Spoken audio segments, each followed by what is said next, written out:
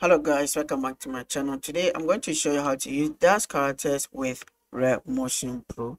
So here today I'm going to show how to use the Diffeomorphic to import from Dash into Blender and use it with RealMotion Pro, as most people prefer that one. Okay, so let's go. So first, make sure you have this add-on installed, Dash importer. Okay, there's a lot of tutorial that will show you how to use Diffeomorphic to import your Dash characters into Blender. Make sure you have watched them. Okay, so this is the settings you have to do. Make sure you have Rigify to enable in the preference. So if you have any other settings, you can just make it. Okay, I'm going to also enable the rigging tools on. And now let's go to our Dash. So the first thing I'm going to do is I'm going to import any character. Okay, so there is Genesis 9 and others 8, and so here I can just choose one of them in here. Let me go and choose this one. Okay, so now it has added to our scene. So what I will do is, if you have any settings, you can just go and do it. You can do any customization you want, and after that I'm going to export it into Blender. So what I will do is I'll just go to my content here, and I'll choose export to Blender, double click on it. Here I'll choose where I want to export this. So here I'll just type export, and I'm going to save it here, and I'm going to export, accept. Okay, so now I'm going to press Ctrl+S and save it, and I'm going to save it to the same folder. I'm going to save it to the same folder with the same name, export. Okay, I'm going to save it here and accept. Now I have finished exporting this one into that folder. So now let's go back to Blender, and now let's scroll down to Dash, the Dash setup.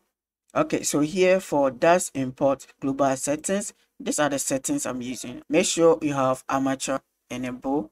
Okay, this is important. So other settings you can keep it as you want. So let's go to import Dash. Then I will navigate to the folder. I have the export. So here's it, and you can choose the preset you want. So since this one is Genesis 8.1, I can choose that preset. Choose any settings you want also from here. Add body, this will import the shape keys and others. So I'm just going to click on import. Good. Now it has finished as importing our Dash character into Blender, and it looks fine here. Okay, so everything worked fine.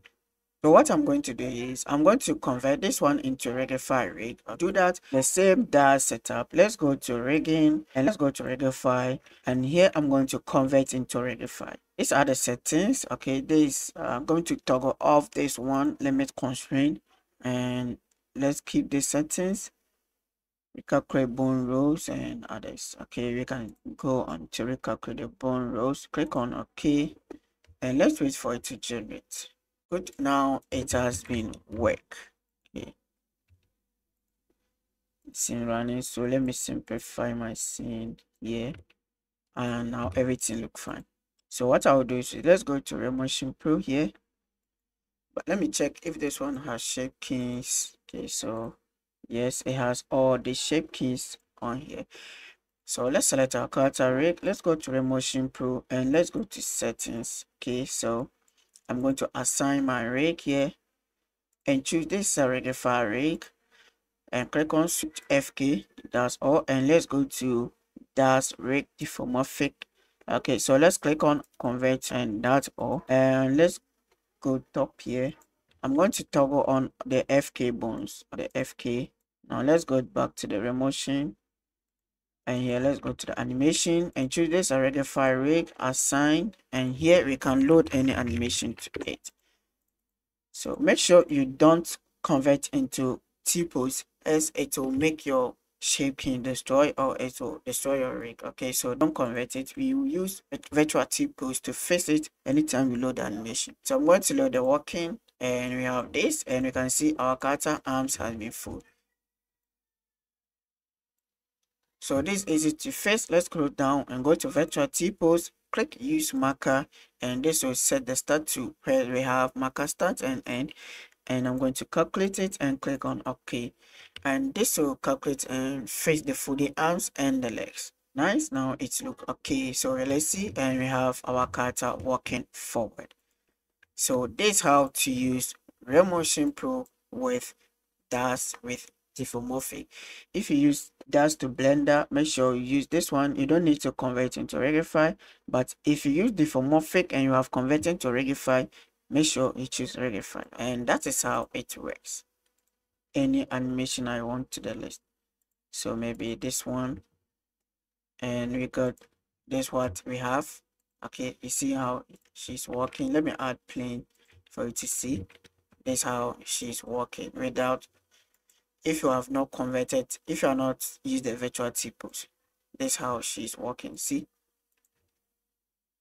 let's try and use the virtual t-pose to calculate, and this is going to face it to make it work on the plane. Good. Now you can see, now she's doing the exact animation as here. You can preview it here, and you can see how it's supposed to be look, and you can see it's look the same. I can just go here and load walking, maybe another animation like running. Just use the record. You see we have the folding arms. I just go here and recalculate it, and this is going to face the folding arms. So let's see, and this is what we have. Make sure when you're going to recalculate the virtual t-pose, make sure you're in object mode. Okay, when you're in pose mode, and when you're in pose mode and you click on calculate rest pose, this will calculate all the selected bones. But if you're in object mode, we have some specific bones that are going to automatically select and recalculate them. If you're in pose mode, it's going to take a long time to process, because if the bones you have selected are many, advisable to be in object mode and do it before. Okay, so since this one is Rigify character, I also have IK, FK, snapping and baking. Example, when I go to object mode, pose mode, you can see here is the IK bone. I can just select this one and just go to IK and FK, and since it starts from frame 32, I'm going to turn this from frame 32 to 49 to IK. So here, and I'm just going to click on bake, and it's going to bake this pose into IK. So let's see how it's going to work. But now here you can see now it's controlled by the IK. Okay, so here you can just track the pose as you want. So this is how it works. Okay, and thank you for watching, and see you in next video.